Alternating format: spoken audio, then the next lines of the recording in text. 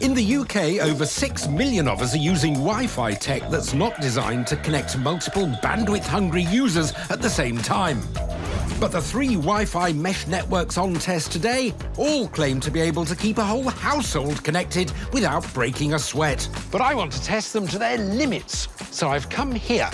This is Icon House, a real challenge for Wi-Fi networks. It's not only huge, it's also home to 9 internet-hungry social influencers. Hello! Hey, John! Gosh, you're all here. Brilliant. Hey. Take me to your router. Yeah, let's go. The first mesh network hoping to hook up our influencers is the TP-Link Deco S4. It's the cheapest on test and the only one that doesn't come with the latest Wi-Fi 6 tech. Next is the mid-priced Amazon Eero 6, which does use the latest Wi-Fi 6 technology and supports Alexa voice control. And finally, I've got Netgear's Wi-Fi 6 Orbi. It may be the most expensive on test, but it boasts the fastest Wi-Fi speeds. So, how will these specs translate into real-world performance? And what exactly is a Wi-Fi mesh network? When using traditional Wi-Fi, the further you are away from your router, where the internet comes into your home, the weaker the signal gets, and the slower the speed, especially if there are walls in the way. Now, mesh networks counter this problem by installing a base unit next to your router and a series of extender pods round your home. These not only communicate with the router, they also communicate with each other. So your wireless connection can take the path of least resistance wherever you are. With the sciencey bit over, it's time to get testing. First, download speeds. Now, Mari here is going to help me test my 3 mesh networks by comparing the internet speeds we can get in her room way upstairs. At Influencer HQ, the maximum download speed when plugged into the router is around 40 megabits per second. How much will this speed degrade when shared wirelessly on the 3 mesh Wi-Fi networks? First up, the TP-Link. Mari? I think this could be a long day. The TP-Link uses older Wi-Fi 5 tech. They say the pods can be up to 50 feet apart. Well, this is good. It's the middle of the middle floor, so perhaps over in that corner. Meaning we can easily get a signal to the far extremities of the house. But how fast will the internet speeds be? So we've got 39.9 download.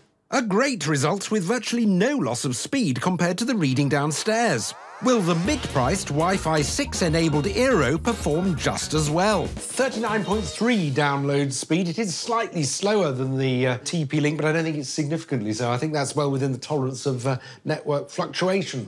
2 impressive results so far, then. Can the top-priced Orbi also achieve top marks? Let's go. And it's 39.7 for the Netgear Orbi, which puts us in the middle of the 3. Yes! While the TP-Link marginally shaded my speed test, all 3 meshes performed so incredibly well, I'm calling this round a rather remarkable draw. On to test 2, multiple users.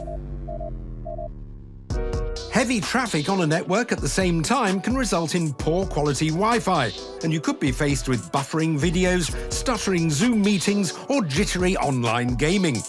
So, to find out which mesh network can best handle the demands of the influencers, I'm going to put them and the mesh networks to work. Stand by for some network stress.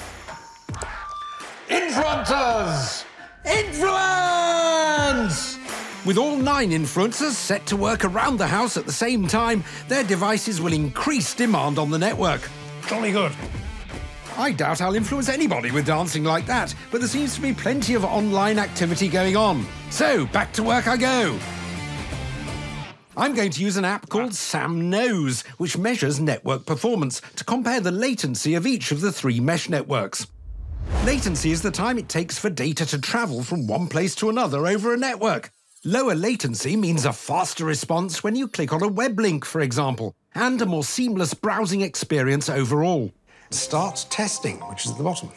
TP-Link's Deco claims to provide a stable and lag-free connection for up to 100 connected devices, even with lots of internet traffic. And the results on latency, 28.2 milliseconds from the TP-Link. Let's move on to the mid-priced Eero, which claims to support up to 75 devices. 30.8 milliseconds, so the TP-Link is in the lead. So the cheapest is best so far. Can the Netgear Orbi, which claims to support 4 times the traffic of older Wi-Fi 5 systems, perform any better? And latency for the Netgear, 36.9 milliseconds. So when it comes to multiple users, the most expensive mesh comes in last place, with the cheapest from TP-Link coming first, giving it the overall lead going into round 3, the all-important range test. For this test, Brooke and Shannon are going to be streaming a live video, which I'm going to watch on my phone using Wi-Fi as I wander around the house. The winning mesh network is going to be the one that sustains the signal best. What are we going to be streaming? So we're doing a hair and makeup tutorial. Let's get started. I'll wander off. My 3-pod TP-Link network should cover an area of 4,000 square feet. Seems to be maintaining. But if you have a larger area to cover or have lots of thick walls, you can add more pods. So I feel like it makes my hair look thicker, though. Yeah, that's the same thing. Up on the first floor, the TP-Link continues to perform well, until I head to the ensuite down the corridor, and I encounter my first bit of buffering. I've had a slight buffer, a slight pixelation. And as I climb upstairs to the top floor of the house, the problems get worse. Oh, no, it's breaking up a bit in the shower. But back downstairs in the conservatory, where the influencers also suffer with poor connectivity, it's better news. No dropouts, no stuttering. Let's try the garden. Definite freeze here. We're obviously a fair distance from the house. A good performance from the TP-Link then. Next up, it's the Eero. The Eero uses a quad-core processor and dedicated algorithms to hop between pods. However, there's already a problem in the downstairs hallway. It's frozen a little bit down here in the hall. It's got back online again. How about in the upstairs bathroom where the TP-Link struggled? That is very smooth. And in the upstairs shower room, it's maintaining good picture quality. But as soon as I stepped outside, let's go. Oh, no, we're frozen. Barely 2 feet out of the house. Onto the final mesh network, the Orbi. Unlike with the Eero, I had no issues in the hallway. But soon after heading upstairs to the first floor corridor, the problems started. And there's quite a bit of a stutter going on now. We're frozen. Hello. And it's a similar story in the bathrooms. It's looking a bit pixelated in here. Pixelated, but not freezing. How about in the garden? Oh, we're frozen already. It's only a few feet out of the conservatory, and I've lost signal. So, another disappointing performance from the top-priced Orbi. And while the Eero impressed, it's the TP-Link once again that wins, giving it top marks overall despite its budget-friendly price tag.